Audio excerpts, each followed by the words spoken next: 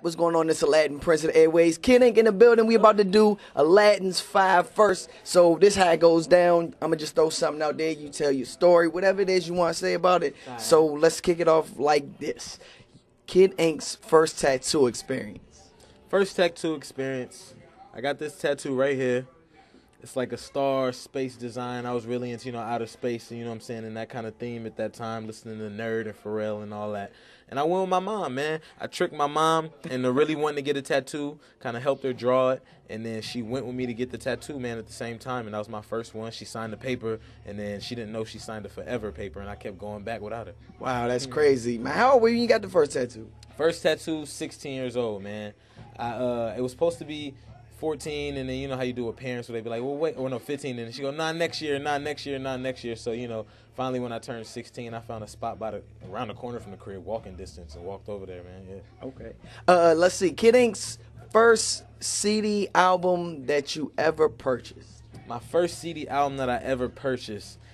It's crazy because my first CD album I ever purchased was in a collection, like, where you buy 20 CDs for a penny. It was some like old thing and you mail it in and all that, and I ended up getting like 10 CDs out of 20 and my mom got the other 10, and it was like Chronic, Doggy Style, the No Way Out, Puff Daddy and the Family, Ready to Die, Dark and Hell is Hot, Method. No, it wasn't that. I think that was too early for the Blackout. That's about 5 CDs. There you go. That's cool right there. Cool, yeah, that's cool. All right, let's see. Kid Ink's first embarrassing moment. My first embarrassing moment. I gotta just think of a quick embarrassing moment from. I mean, everyone's embarrassing moment is when they fall somewhere.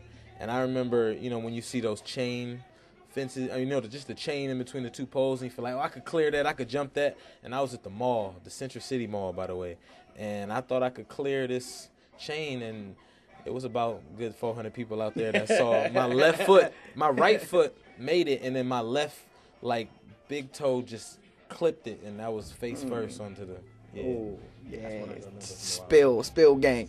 All right, first artist that you looked up to that you had an opportunity to work with.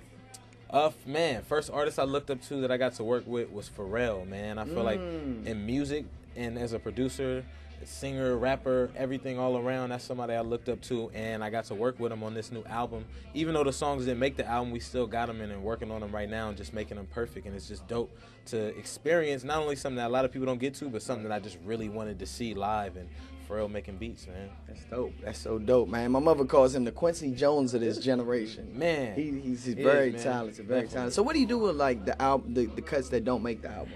The cuts that don't make the album, I mean, I listen to them all. Those are the ones I listen to. After I don't even listen to the album as much as I listen to the ones that didn't. Wow. Because, those are exclusive ones that everyone else isn't playing out around you. But then at the same time, I either figure out who else I could give them to, whether it be somebody in the team, if they're doing a mixtape, hand a hook to one of my boys, or, see if it's anybody else outside the team, other artists that I could write and produce for and just get my name out there behind the scenes a little bit more. And, that's what I've been doing lately, is just sending out all my demos I didn't use for the album to other artists, and hopefully I land some stuff.